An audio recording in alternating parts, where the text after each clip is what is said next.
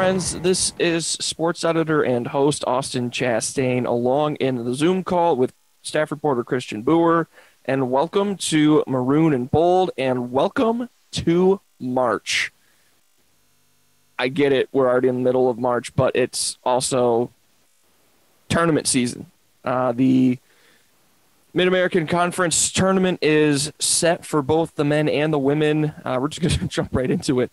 But yeah, both conference tournaments are set and ready to roll next week in Cleveland at Rocket Mortgage Fieldhouse. Before we get into it, Christian, how are things with you, man? Actually, kind of able to see each other last week, and now we're kind of back in the Zoom call. But how are things going for you, my man? Yeah, they're going well, brother. I'm surviving. We're hanging in there, and looking forward to tournament season. It's going to be a good time.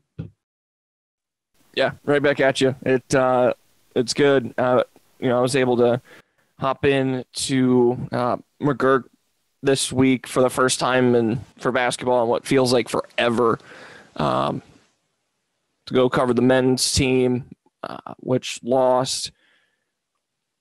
They were down by as many as 16 to Northern Illinois, came back, tied it with a minute left, and then just ended up losing, which, kind of spelled the whole season. We'll get into that in just a little bit, but then Saturday I was able to hop in for the women's game with Christian, and that was fun. I will tell you that.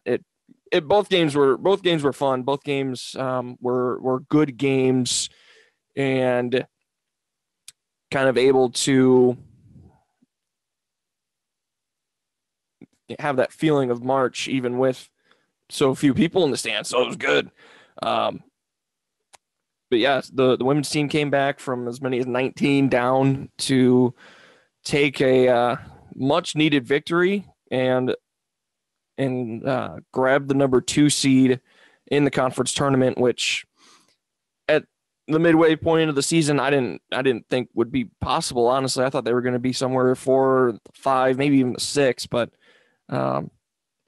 yeah, big time clutch finish really with the double overtime win at Ball State, and then the win over the Huskies on Saturday. That definitely turned things around and got CMU not only the number 2 seed, but Chippewas playing with some confidence. What do you think, Christian? Yeah, they played really well yesterday after that tough first quarter, and were able to put together, I would say, probably 2.5 solid quarters of basketball. I think things kind of fell apart in the end there. That last 2 minutes, I think they committed maybe 2 or 3 turnovers. But at the end of the day, it was a good win for them, a good comeback win. And it allowed a couple of their seniors, Michaela Kelly and Maddie Waters, to kind of show out in their last time in McGurk. Right. Yeah, absolutely. And that was, like I said, it was a good game, and it was good to see, the CMU show some resiliency. There's the word. Something that we'd kind of talked about with Coach Heather Osterly several times throughout the seasons, just finding a way to win games when adversity kicks you in the teeth, like you said, Christian. And, earlier in the season, I'm not sure if CMU would have found a way to win that game on Saturday. And part of it, and Heather talked about it, that they just lacked confidence. And that's, I want to say normal, but that's abnormal for CMU, really. But they lacked a confidence early in the season, so they couldn't really know that, oh, yeah, we're going to come back and we're going to win this game. They were able to find a way to make a comeback and go win that game.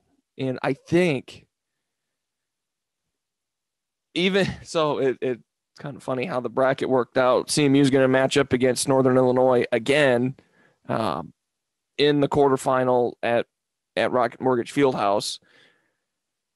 but given the way that the game in DeKalb went, right, a huge blowout. I think 31-point win for the Huskies, where they hit, I think, 15 threes, something ridiculous. And then given the way that, the first half played out yesterday, and then the way the second half played out yesterday, there could be this game on Wednesday. It's going to be the third game on Wednesday, so it's approximately 30 minutes after the second game.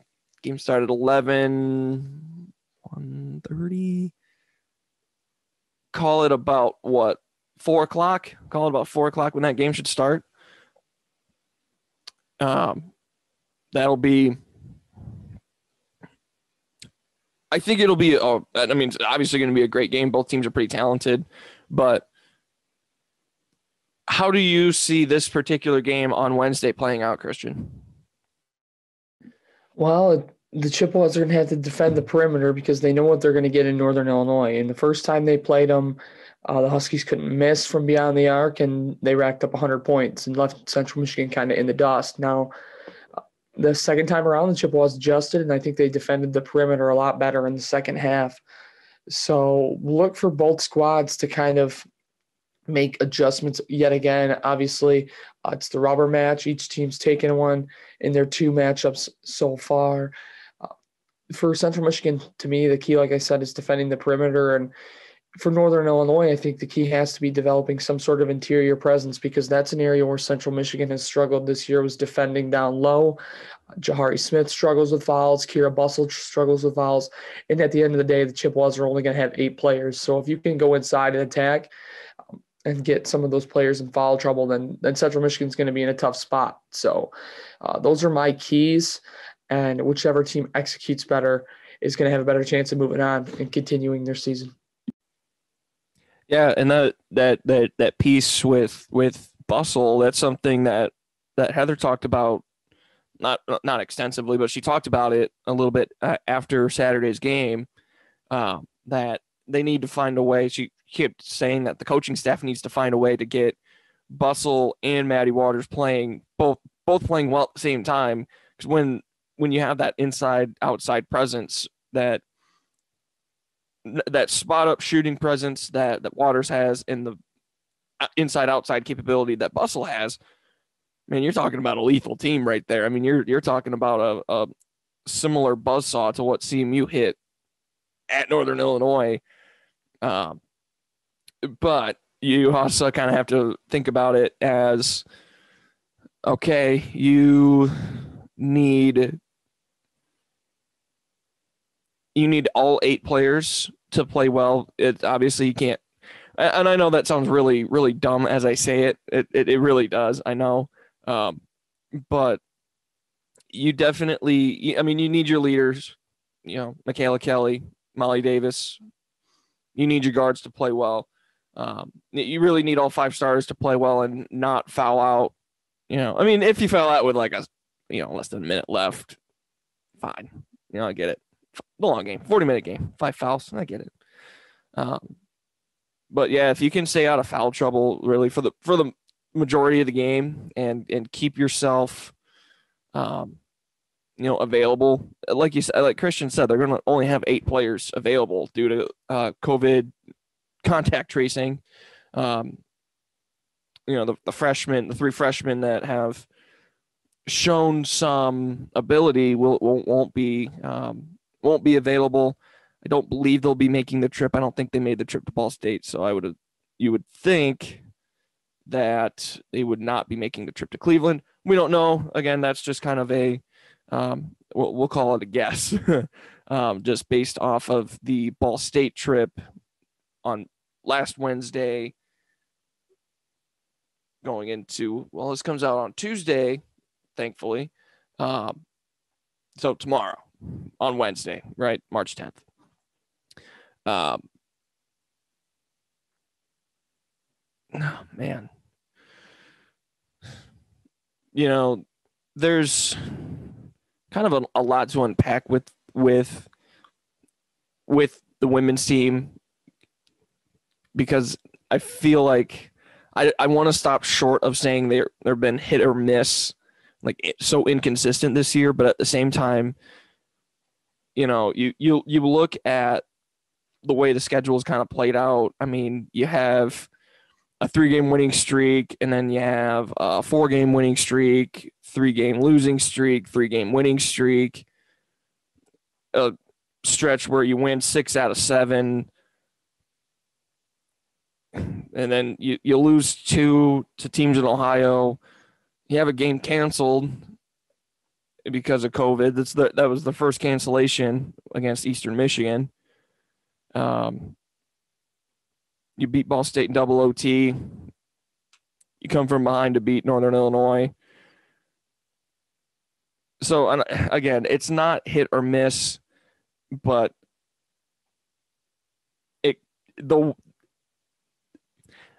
I think the way this game plays out against NIU in the quarterfinal. See, my prediction would be CMU would advance, would win, and move on. But it depends on which team shows up. Is it going to be the Michaela Kelly show, and it's literally just Michaela Kelly, or the backcourt show where Michaela Kelly and Molly Davis just go off for a combined 50, and then those are the only 2 in double figures? You can't have that in a tournament setting. Even if you get 6 or 7 out of the other 6 players, the other 6 players, I mean, you just can't have that. Now, if you have I guess an extended backcourt show with Maddie Waters coming in, dropping 15 like she did on Saturday. You have Bustle with a double-double. You have Smith adding, 8 or 9 points. The way CMU comes out and plays, the way its leaders come out and score, come out and play the way they know how to. They've obviously had a lot of success. Obviously, it's a weird season this year. You don't need to hear that from me. But if you're CMU, how confident are you in your ability to go out and win this game, this quarterfinal on Wednesday? I think you're pretty confident. You're coming off a pretty good effort in the second half. I think they kind of figured out what Northern Illinois was trying to do and slowed them down. So anytime you're able to climb out of, I think it was a 19-point deficit at one point in the first half on Saturday. So anytime you're able to come back from a deficit like that and then essentially just dominate the rest of the way, I know it ended up being a 6-point game, but still that means that the Chippewas outscored NIU by 25 after the Huskies took that 19-point lead. So I think there's a lot of confidence there, and I think that Ridley Bustle's the missing piece because, she's been so quiet offensively recently. And so to be able to get her going would be huge. Also, one thing I'm looking out for is Molly Davis, who kind of struggled when they went to Cleveland last year. I think she ended up with 9 points, had a tough day shooting the ball. So if she's able to get going, she's a big-time player, and I think that this is a stage where she can come out there and show out. And if she's able to get going, and Michaela Kelly's obviously going to be Michaela Kelly. So just the depth and the balance that they've had in some key games this season. I look to the Buffalo game. I look to the first game at Ohio as examples of what this team can be. So I certainly think there's a lot of confidence to be had out there. It's just a matter of going out and getting it done. Yeah, like you said, I mean, there's a rightful confidence, I think. I don't know. I think CMU is going to go out and do well. I think it'll be a good game. Obviously, I just predicted that they're going to win. So you can, take that for what it is. But like you said, the way that they've been playing the last in this last week. I mean, they obviously had the cancellation against EMU, but even the Toledo game, I mean, it was close. Kind of took a lead, fell behind, and then cancellation against EMU, and then 2 gritty wins. Yeah, I mean, you got to take it one game at a time. But I could see a scenario. Not that they're in Cleveland. We keep saying like, oh, there's not a way they don't get to Cleveland. Okay, they're there. But now that they're there, I mean, I see a scenario. I see 3 different scenarios. They maybe a bunch more different scenarios. I don't know, but I see one where they lose on Wednesday. NIU just comes out and takes care of business, shoots well from outside. Chippewas can't defend it, can't score to keep up.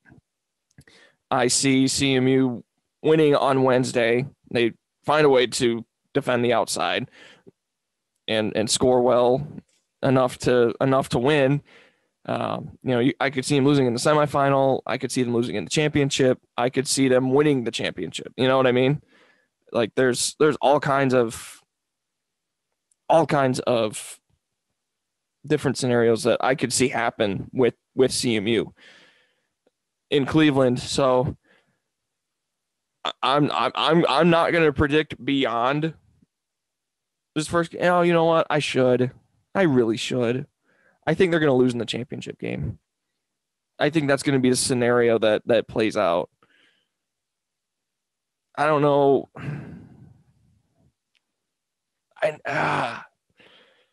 Yeah. Yep. I'm going to go with that. I'm going to go with CMU's going to lose in the championship game. I think they get there and something, the luck just runs out or just the legs run out or something. But I think they get there. I think it's a close game. I think it's a good game, but I think they end up second in the MAC with the loss in the championship game.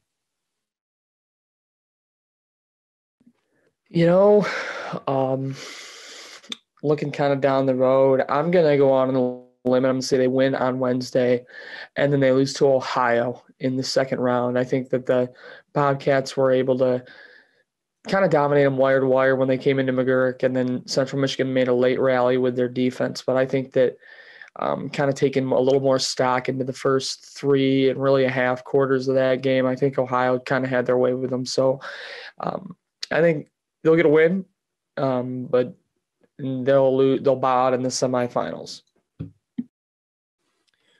Fair enough. I like it. I like it. Good prediction. Did want to talk about the men's team for a minute. That like I said, that game on Friday was close. They easily could have won it. I mean, they probably should have. I don't know. I know a lot of people are calling for Keno's job. You also have to think about, a $500,000 buyout of his contract. I think I'll get to the Keno talk in a second, but the way that CMU played in the last couple of games, I know there's a lot of losses. But you have the buzzer beater win against Toledo, which ended up winning the MAC backwards, I guess. Toledo went into McGurk, lost to CMU, but had, I think, Bowling Green, not Bowling Green. I forget who's the 2 seed, but ended up winning the MAC. Anyway, but didn't win the game to celebrate on CMU's home floor, so take that for what it is. But I think there's a lot of talent with the men's team. I think they just need some time to really gel together, simply because they didn't get an off season to actually practice and gel. I mean, they did for like just a couple of weeks, which you just can't. You can't, form a relationship like that. But I think you saw it, form and develop throughout the season. And I think, towards the end of the season, I think the relationship is there, the gelling is there. They just need more time, I think, to really piece it together. That team could be dangerous next year. Who knows? I think we talked about it with our Valentine's Day episode, the swiping through Maroon and Bold. If you haven't listened to that, go check it out. It's actually a lot of fun.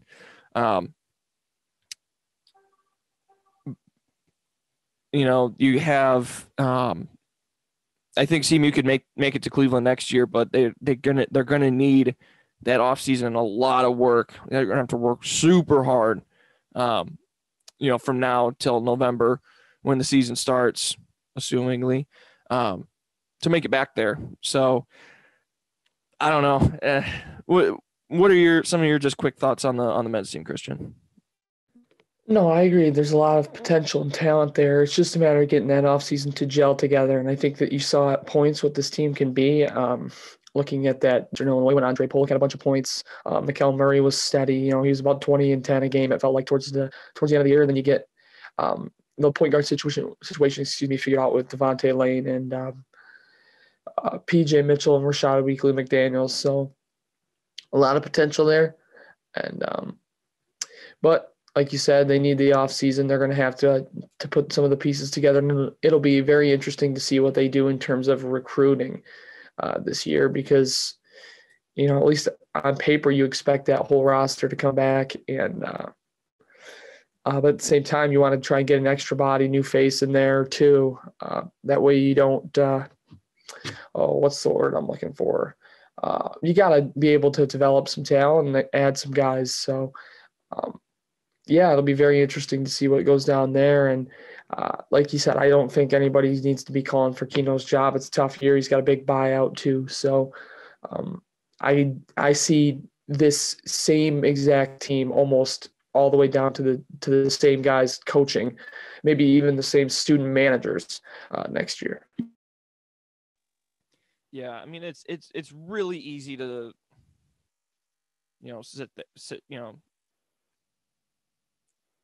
it's really, really easy to go out somewhere and say, "Oh yeah, fire Keno." I get it; it's frustrating. When before working as a reporter, I had my favorite teams growing up, and I was always, "Please fire this coach." After a embarrassing loss to a team that you really shouldn't have.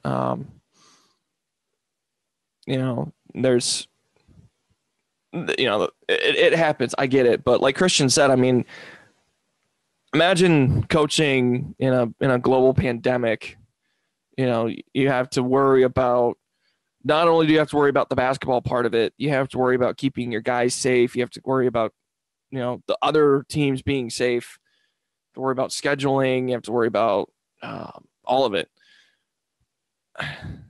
I'm not gonna sit here and defend Keno because I mean, look, that's you go 7-16, 3-13 in the MAC. That's let's face it, that's a bad record. Okay, I get it. His record at CMU isn't any good. I get it.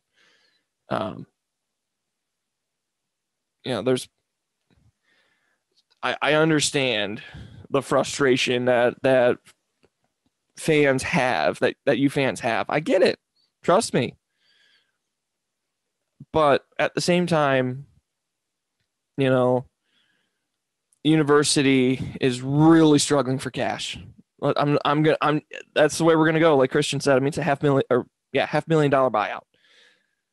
I think next year it goes down just a little bit. But at this, regardless, there's no way that CMU is going to let Keno go and buy out of that contract because they just don't have the money. I mean, I know you can pay it off over time or whatever, but at the same time, like you just, I don't know if there's a way you can do it. I just don't. And the more people kind of think about it, like that's a lot of cash, even just, even over a couple of years. That's still a lot of cash for CMU to throw out there. I get it. $32 million building for the football stadium. I get it. I get all of it. Trust me, I understand. But you just have to think about it. Okay, you're in a global pandemic, and that would mean you have to go find a new coach and you have to pay that new coach as well. So the financial piece of it, I think Keno's going to stick around for one more year.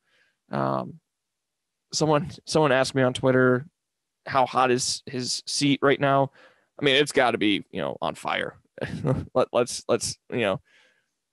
and then you can use the expression of lighting a fire under his ass, but yeah, I do think Keno's seat's going to be hot next year, like extremely hot. So that's one thing, for him to think about is, I would think, I'm not telling him how to think, but it's one thing to kind of have in the back of the mind is, I'm coaching for my job now. And I think the guys, if they're, fans of Keno, they'll play for him, and I think they are. But I think that those guys would go out and play for him and help him keep his job, pretty much. So there's my little rant on Keno Davis and the situation that the men's team has been presented with. Christian, look, I know there's some other sports going on, but I'm not sure. Is there anything else that you have that you wanted to kind of touch on, talk about, think about? No, man. I think we did a good job covering it. Cool. I do too. I like Maroon and Bold.